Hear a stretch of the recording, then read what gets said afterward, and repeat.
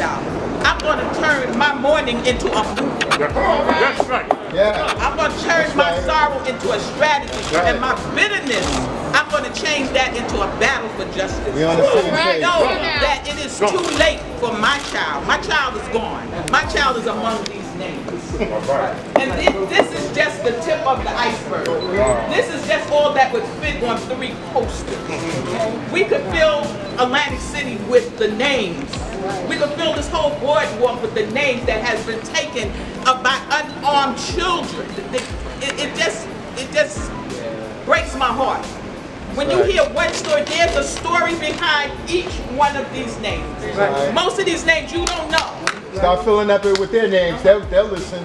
You don't know these names. You know Sean Bell, you know Trayvon Martin, you know Eric Garner, you know George Floyd. But these names that's on this poster, you probably never heard of them. But I gather with these people and I embrace them. I try to show them courage. There are mothers who can't get out of bed in the morning, who are on strong medication because their child was killed. And some have even tried to commit suicide. But we don't look at the other side of the story. We just look at what happens, when it happens, and it's another news story. But to us, it's not another news story. It's our life. Every day, we have to live with this. So this is why I crusade around the country to tell people we must encourage, embrace, and we must make this a better world. We're not supposed to be afraid to walk down the street. We shouldn't be afraid when a police officer stops us for an ordinary traffic stop. We shouldn't wonder how we're going to walk away from that stop. It should be just a ticket or whatever, and we go on about our business. But it doesn't always end up like that. A lot of times it's tragic results. So this is why I try to legislate. That's why we demonstrate. They say enough is enough already of the marching. But they're still killing us. So we have to keep on making a statement. We know that marching doesn't solve the problem. But marching brings awareness to the problem. Let's go. So that's what we have to do, be aware of the problem. So we go from demonstration to legislation. Come on now. So that's why in New York, my name is on a lot of bills. A lot of things you'll see me in New York on, and a lot of things you don't. But the 4 bills that recently been passed in New York, my name was on it. And one of them was the anti-chokehold bill, the Eric Garner anti-chokehold bill. Another one was the 50A law. We have to stand, what we do is when the police officers kill our unarmed children for no reason at all, their records come up. You know they pull our children's record up soon as something happens, and they're the victim. And we never see the police officer's record, or do we have any disciplinary charges against him. So now with the 58, we're going to see his record when something is done. His record comes up. And then we got the stat act. We want to know when you killed our children, how old they was, why did you kill them, were they mentally ill, what was their race. We want to know everything about that child or that man or that woman that you murdered and why you murdered them. You know, so we want them to stand accountable. We don't want it swept under the rug. So many of these children's names got swept under the rug. That's why you never heard of it. But it's time to get the dirt from under the rug. So now we are going to stand, and we are going to stand with the mothers who many people don't even know. In New York, if you ever come to my commemoration, you'll see hundreds of mothers that you never even heard about. Because we are forming a club that none of you want to be a member of. But we forming a trust bridge between us. And we are going to stand strong. We are going to fight this fight. And we are not going to back down. we get knocked down, of course we have to sidestep the problem, because there's plenty of problems. Even though I got laws passed in New York, they're trying to overturn it. They think I don't know, but I read all about that. Before my son was killed, I'm guilty of not knowing a lot about politicians.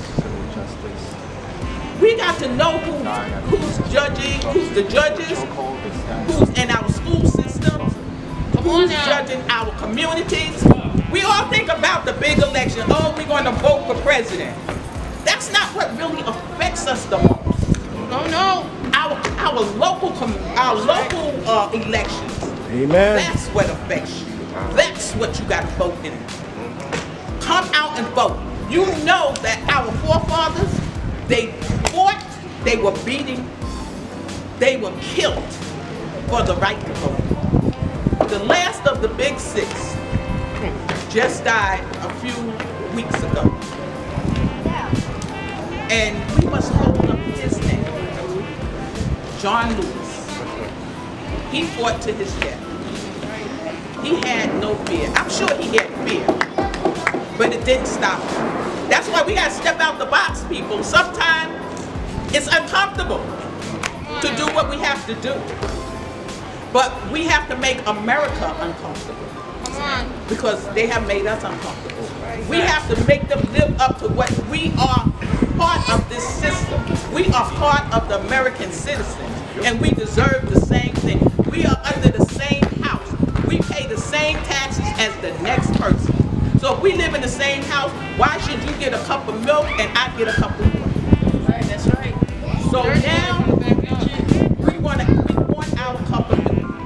And we're asking for it. Now we're not asking for it, we're demanding it. That's right. We have to demand it because this country was built on our backs that we didn't get paid for. And all the slave owners, they reap the benefits and pass the money down to their aunts, to their relatives, and calling it old money. It's not old money, it's our money. I like that. You're right. You're right. So I just stand here today, ladies and gentlemen, to say Black Lives Matter. But now, Black lives don't only matter when the police officers shoot us down. Black lives supposed to always matter. In education, in the hospital, when they're mentally ill, it's always supposed to matter. The street violence. We got to stop killing each other too. Talk about it. They're happy when we kill each other. They don't have to do it. Get a new mindset. Let's stop killing our own. That's right. Although we know there's others that kill white people, Chinese people who kill Chinese people. They kill people. If you're a criminal, you're gonna kill people where you live. So there's criminals all over, but they do put the spotlight on us, and we have to stop it. Come on now. Stop killing each other. Talk to your brothers. Talk to your sisters. The guns and the knives is not the answer. Systematic. It's the system. All right. Thank you so much.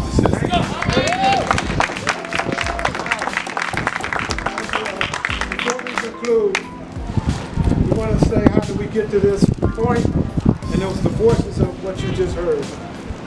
Saying Black Lives Matter, like Sister Carr said, it's that loud voice that everyone heard throughout the state when we shut down Atlantic City on the 4th of July.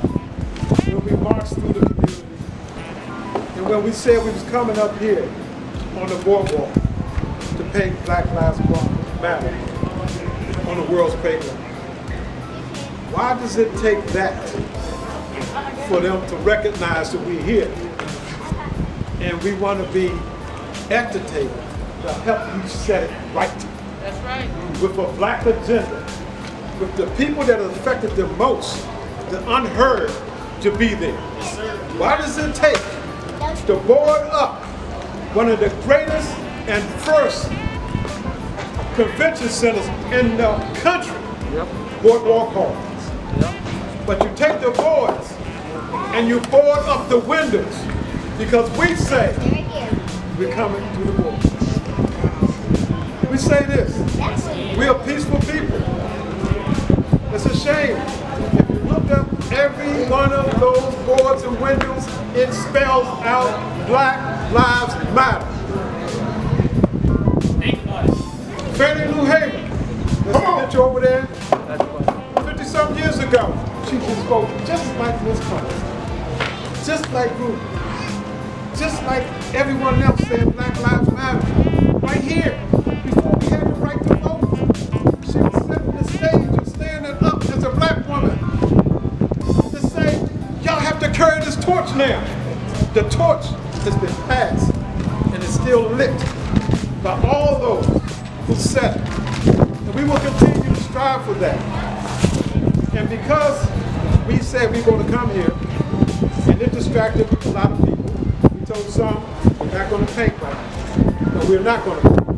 What we will do, we will join whoever's painting on Dr. Martin Luther King Avenue, Black Lives Matter, and show us this unity and harmony. Because after all, we saying the same thing right now. Black Lives Matter. And as long as we have something in common, we have to commit after the press leaves. We have to commit to sitting down and finding out what we have in common as black people and white people, and the rich as well as the poor. To say, listen, there's plenty of room at this table. Come on now. We talk about the Last Supper. Let's see how that Last Supper looked like. Let's get there. That's the forks, the knives where it's supposed to be, the napkin, and let's work together as a community. Now, if you're saying we don't have to sit to write Black Lives Matter